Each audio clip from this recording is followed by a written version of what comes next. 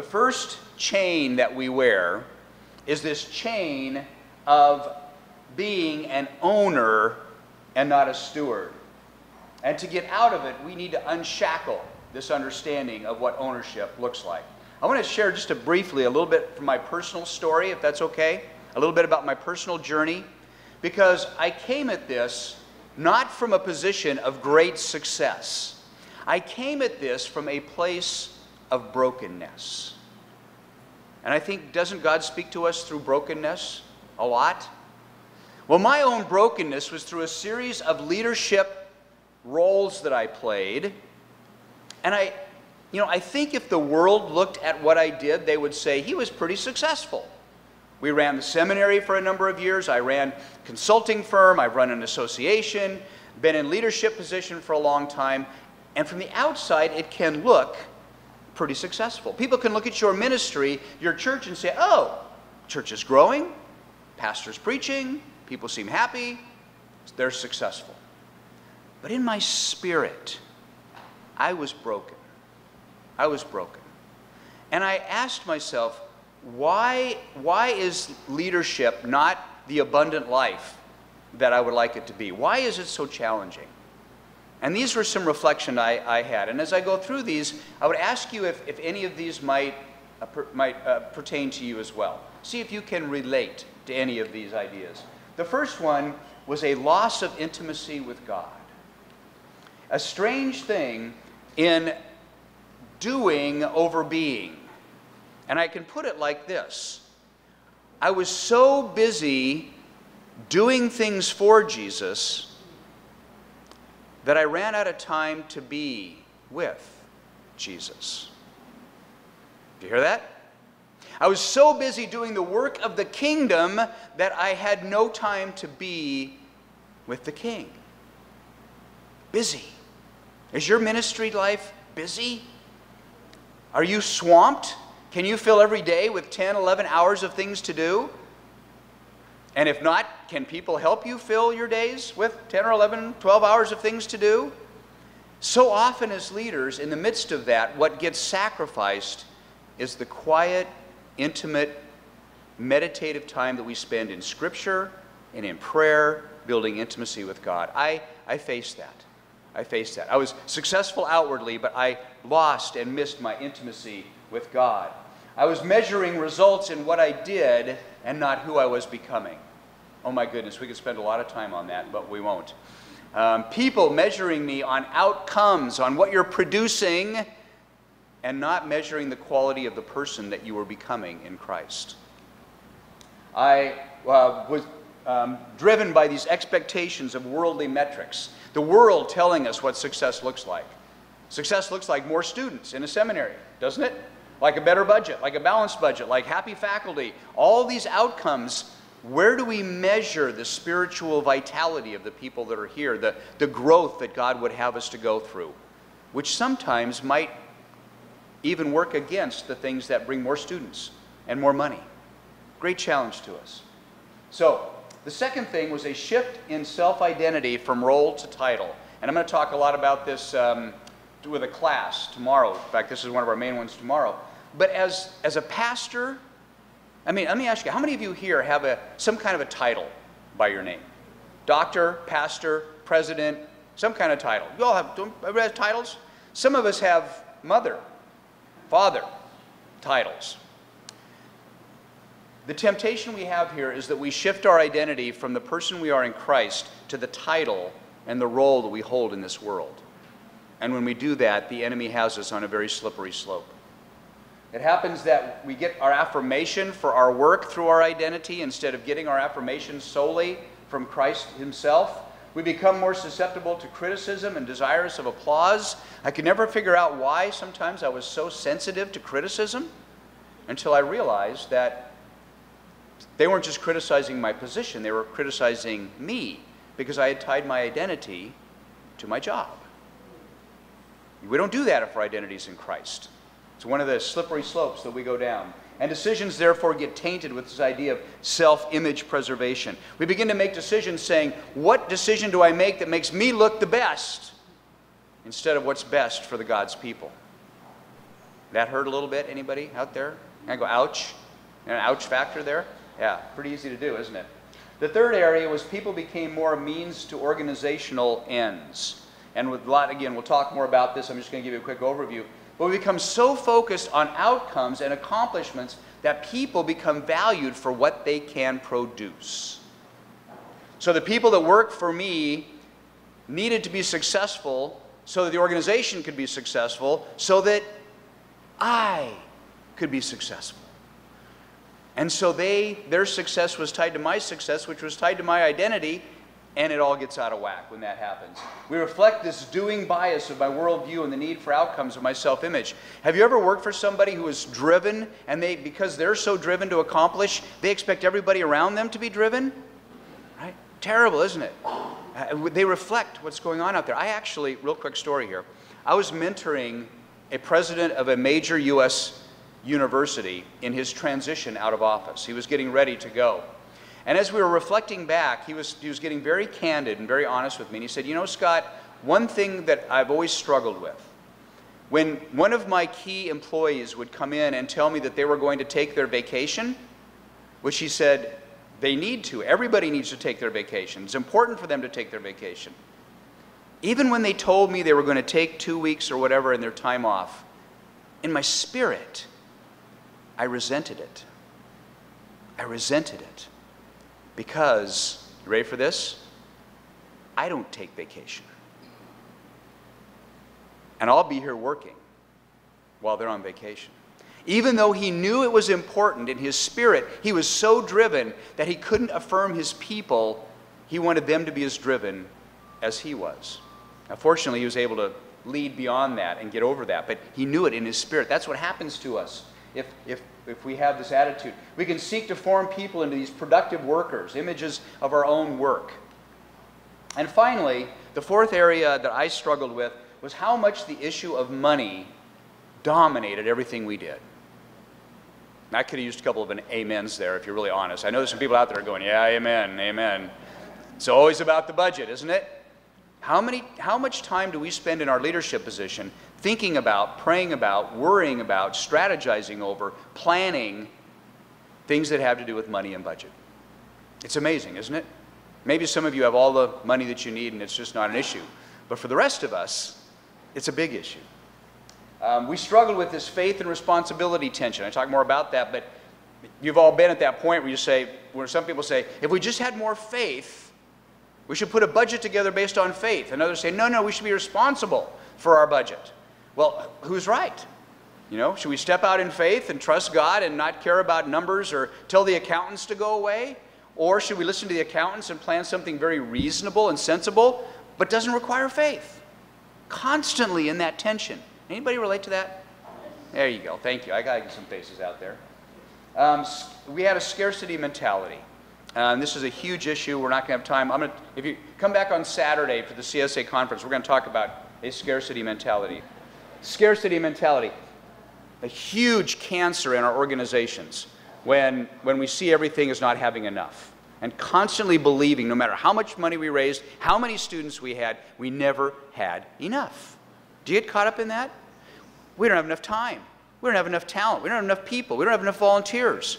We don't have enough facilities or resources. We don't have enough money, and on and on and on. We live our ministry in this idea of not having enough. And worried about it, we felt handcuffed by it, and even from time to time just got angry about it. Money can dominate what we do as leaders, and that was part of my journey, part of my frustration. So it was out of some of these learnings that I began to think about what would it mean to lead in a different way. So it came to this idea of the extraordinary journey of the faithful steward. And I love the picture of this young lady or guy or whoever it is. Pretty big next step that they have, isn't it? But looking off into what can be in the future. What kind of journey is God calling us toward? And we're going to begin by talking about what it means, first of all, to be a faithful steward. This is the theology, these two pieces of this theology I want to share with you. And this is my definition, is that a faithful steward is a follower of Jesus Christ who has been set free to live as a one-kingdom person in every area of life. A faithful steward is a follower of Jesus Christ who's been set free to live as a one-kingdom person in every area of life. And my prayer is that by noon, you'll know what all that means. So that's our journey together. The first of the two major theological pieces are going to be based on 5 questions. And I know I'm speaking at a seminary, and some of you are going to look at these questions and going, really? This is what we're going to talk about? First question is, who is God? And who are we? I know that everybody here this morning got up and said, I hope somebody today can tell me who God is. Well, you're at the right place. We're going to talk about who is God and who are we? Why were we created? What did Christ do for us? How are we then to live? And a very curious question, where are we to live? 5 questions that we're going to walk through that form the first piece, this seminal piece of theology that undergirds everything that we believe. So let's begin. The first of all is, who is God? And I use this picture because we all know that that's what God looks like, right? So I just wanted to make sure that we all understood that that's exactly what God looks like. The heart of God has been revealed to us in Jesus Christ. Now that's, I think, quite a statement. I believe that might just be the core of what it means to be a follower of Jesus, isn't it? Think about that for a minute. The heart of God has been revealed to us in Jesus Christ. That's worth an amen, isn't it? And that is a powerful statement. What that means is that God's nature and his purpose are self-revealed truths. We don't have to go around wondering what God is like, who God is, what does God want, what does God want with me? He came to tell us, didn't he? He came in the person of Jesus Christ. He came in the incarnation to reveal to us the heart of the Father. It's the whole book of John, where over and over again, Jesus says, I came to reveal to you the Father. You want to know what God looks like? Here I am. You want to know what God thinks? Here I am. Listen to me. You want to know what he wants from you? Listen to me. I came to show you the heart of the Father. Oh, my friends, I hope you have great peace in your life, knowing that because you know Jesus, you know the heart of the Father. Isn't that great? There's a world out there trying to figure out who God is, what God is, and what to do with God. And we know, because he revealed himself to us in Jesus Christ. There's a whole sermon there. Can I just preach for about an hour on that? That is such a great truth. I hope you're preaching that in your churches. It's a wonderful truth. Well, what does this mean? This means, therefore, I think 3 things, real briefly. First of all, we know that our God is a triune God. Jesus came to reveal the Father in the name of the Son and the power of the Holy Spirit. And because of that, God is relational in his very nature. Isn't that right? We all learn that in our theology classes, that because our God is a Father, Son, and Holy Spirit, he is relation in his very being. Important for us to know. Second, God is faithful. God is faithful. He is worthy of our trust. If we see that in Jesus Christ all over the place, that God is faithful to be trusted. And finally, that God is full of grace and truth. The God of the universe is for us. It's for us. Isn't that great news? Man, I should be jumping them down, putting our hands in the air. But it's right. Not a Pentecostal service. We'll do that another time. But it really is. It's the good news. That God is for us. That's what we know in Jesus Christ. That's what we know with certainty, with absolute certainty. There's no question in our minds who our God is because of what Jesus Christ came to do for us. That's the first piece of this important theology. Secondly, we know who we are. What does this mean? Well, we are image bearers of this God. You see, the beautiful thing about knowing who God is in Jesus Christ is that we're told that we bear the image of God. Do we not? We are all image bearers of God. Well, how foolish would it be if we were told that we were to bear the image of a God that we cannot know? That'd be crazy. How can you bear the image of a God you cannot know? So Jesus reveals us to the heart of God, and he said, now, go into this world and bear the image of a God who is relational, who is trustworthy, who is faithful. That's the message that we take to the world. So we bear this image, which means we were created for relationship. We were created to be together, and we're going to talk about all kinds of different relationships. We were created to trust. God created us to be in a position where, and listen to this very carefully, if we are to live the abundant life that God wants us to live, it will require us at every point to be people who trust. Who trust. Has God ever called you to do anything for Him that didn't require you to trust in Him? No. That's what it means to be a follower of Jesus. It is a walk of faith, a walk of trust. We are created to be people who trust day by day for everything from God. And finally, created to serve. He called us, created us that we might serve our neighbor. It's the Great Commission and the Great Commandment. So we know who God is in Jesus Christ, and because we know who God is now, we know our purpose in life, why we're here. And the third thing then is, why were we created? Well, if we're to be image bearers of God, we're to be image bearers of God in the four spheres of relationship in which we were created. So let's take a little quick look here at Genesis. If we go to the book of Genesis and we look at chapters 1 and 2, we find some interesting things about the way God created us at the very beginning. This was His intent, wasn't it, in Genesis? It's good to go back and look at 1 and 2, because this is what was on God's heart for us when He created us. Well, what do we find? Well, first of all, God created us for relationship with Him.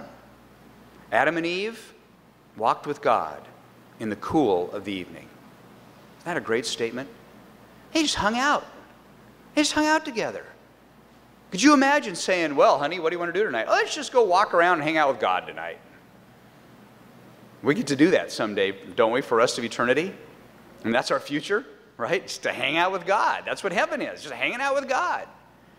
But they got to do this in person. That was that intimacy in the relationship that they had. That's what God wants for all of us, is we just have intimacy and hang out with Him. I just think that's the coolest thing. I don't know. Secondly, they had a clear relationship with Himself. Adam and Eve knew who they were, why they were created, what their purpose was in life, and where they were going. Absolute certainty. They didn't have to go to a conference to find themselves, to discover what the purpose of life is. They knew the purpose of life because they hung out with Him every day in the garden. That absolute certainty of their self-image and their understanding of who they were. Do you see that? Understand it? There's no question there. They had a good relationship with who they were and how God created them. The third is that they had a relationship with their neighbor. God created us to love our neighbor. Adam loved Eve. Eve loved Adam. We were supposed to be in this wonderful relationship with one another. And finally, they had a perfect relationship with creation. And we see that spelled out beautifully in Genesis chapters 1 and 2. This relationship where God takes, and you know the very first words God ever said to humanity, the very first words that ever came out of the mouth of God to His new created humanity was, go to work. Go to work. First thing He ever said, took Adam, put him in the garden and said, take care of it.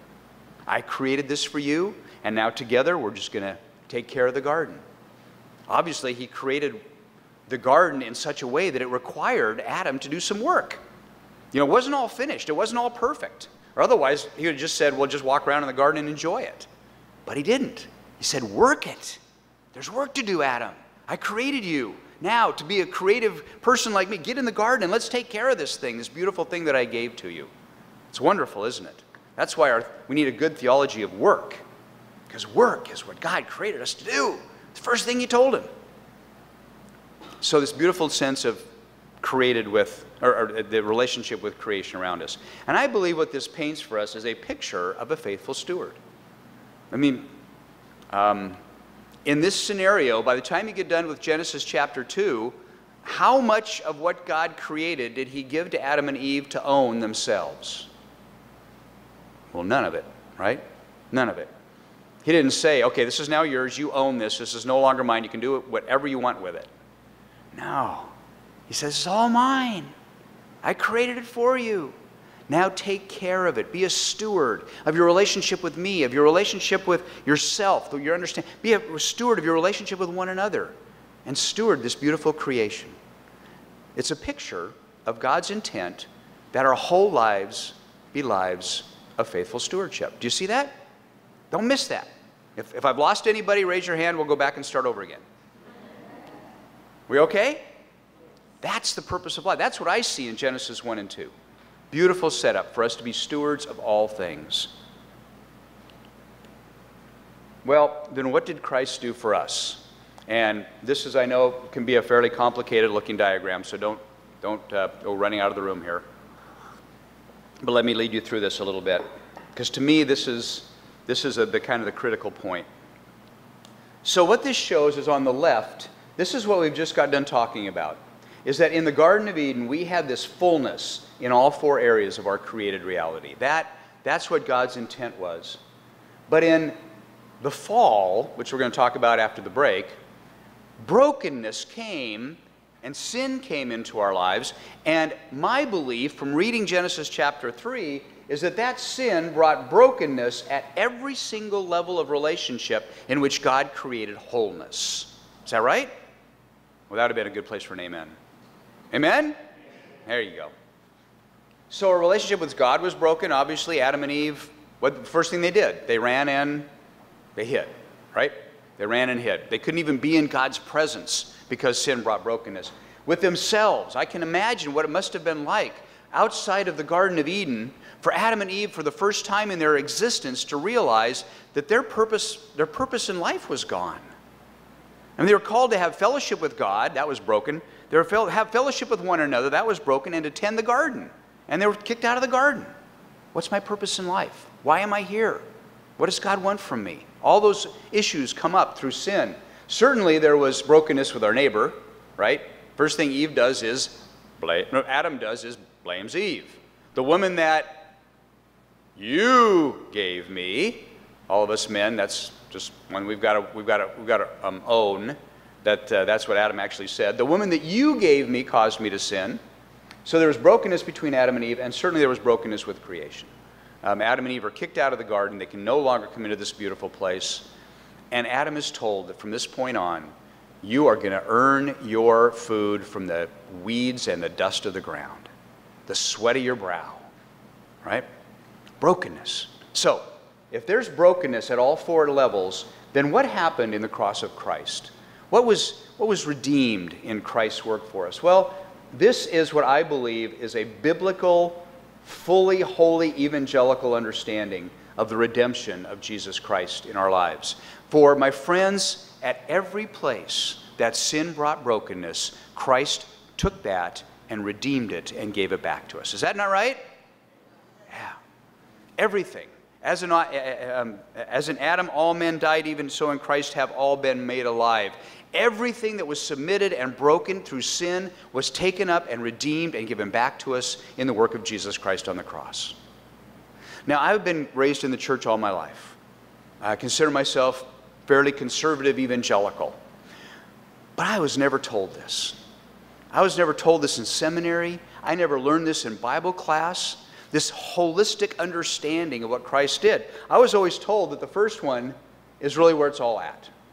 We were brought near by the blood of Christ. We were reconciled to God in the blood of Jesus Christ. And amen to that. That's hugely important. But that's only part of the story. Because sin didn't just destroy our relationship with God, did it? It destroyed all these others. So I want us to consider today what it means that our understanding of who we are in Christ was taken up and redeemed and restored and is now given back to us. Well, let me put it a different way. As you sit here this morning, do you believe with your whole heart that you know with certainty why you were created, what your purpose is, what your calling is, and where you're going? Do you know those things? Yes? Is that yes? That's incredible in this world. It's just incredible in this world that you can say that, in this brokenness in this world. But that's what Jesus bought back for us, was the certainty of understanding who we are, that we are children of God. We are redeemed in Jesus Christ. And that will be our identity regardless of what happens to us from the time we accept Him until the time He takes us to glory. Amen?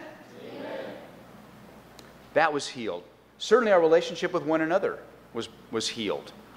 And our relationship with creation was healed. We were restored to our call to be caretakers of God's creation, to take care of and steward everything now that belonged to Him. So here's the important point. If this is true, if this is what was broken, and all of this was redeemed in Christ, then as we now are called back to be what we lost in the fall, but now we were this godly steward in Jesus Christ, everything, my friends, everything is given to us as a gift. It's a gift. Our lives are gifts. Our relationship with God is a gift. We lost it in the fall. Cost the blood of His Son for God to purchase that back for us and to give it back to us now. And He says, be a steward. Take care of it. Our understanding of ourselves, our image, our identity is a gift. Our relationship with one another are gifts. I know sometimes there's people in your lives you can't quite believe are a gift. Yeah, amen. But they are, aren't they? And our relationship with the created world around us, which includes the way we look at our time, our money, our environment, everything else, it's all a gift. And so that brings us to this point that if all of it is a gift, then God comes to us and He says, take care of this. You are a steward of everything in your life. Take care of it.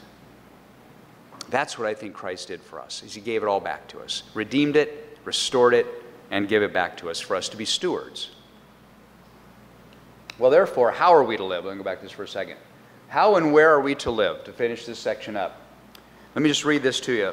As God's people, we are created to reflect the image of our Creator God through whole, redeemed relationships in all four of these spheres, bringing glory to God and practicing in each the ongoing work of the faithful steward. To me, that's what it means to be a follower of Jesus.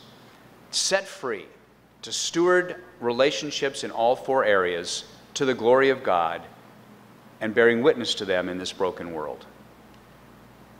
With God, with ourselves, with our neighbor, and with creation. As godly stewards, therefore, and now I'm going to use this term, we seek to become one kingdom people. Well, what is a one kingdom person? Let me ask you this. In the Garden of Eden, how many kingdoms were present? There you go. And how many kings? How many lords? One. How many owners? One. And Adam and Eve were called to be one kingdom people because it all belonged to God. It was all His. Now, after the fall, and after the cross, and after the resurrection, and as we look forward to the second coming of Christ, He once again calls us to be one kingdom people, where everything in our lives is surrendered to Him, where we don't play the owner, we don't hold on, but we give it all back to Him. That's that visual picture of a one kingdom person. That makes sense? If you ask, well, what's the alternative of being a one kingdom person? Come back after the break. A little commercial there. So, this is the picture, I believe, of what God calls us to, really. In the end, this is all about full surrender. In the end, it's about saying, Lord, it's all yours. You gave it back to me as a gift, and I'm going to steward it. I'm going to have one Lord in my life, one owner, and I just seek to be faithful. And I'm going to end up just with this one little illustration, and then we'll take a break for the coffee. When I talk with leaders, I encourage them, as I will encourage you, I like icons. I don't know about you. I like visual symbols of things that remind me, that bring to my mind some important biblical truth. So if you came to my office in Spokane, Washington, you would find next to my computer and some books and things on the windowsill right to the left, you will find a jar of dirt.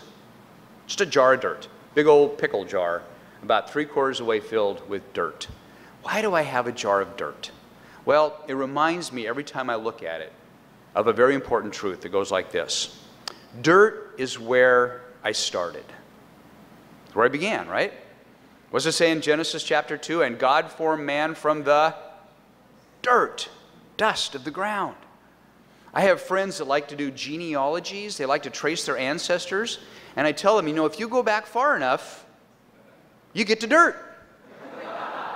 That's where it all started. That's the top of your chain. When you get there, it's dirt. So dirt is where I started. And then Scripture also tells us that dirt is where I'm going to end up, right? In the end, the worms win. They're going to turn us back to dirt. So here's the point. Between the dirt that was here at my beginning and the dirt to which I will return, everything in between, it's all God's. It's all God's. So I can sit in my office and feel stress and fear and anxiety welling up inside of me, and I'll stop and look at that jar of dirt and I'll go, Scott, why? What are you worrying about? This is God's. It's not yours. Give it up.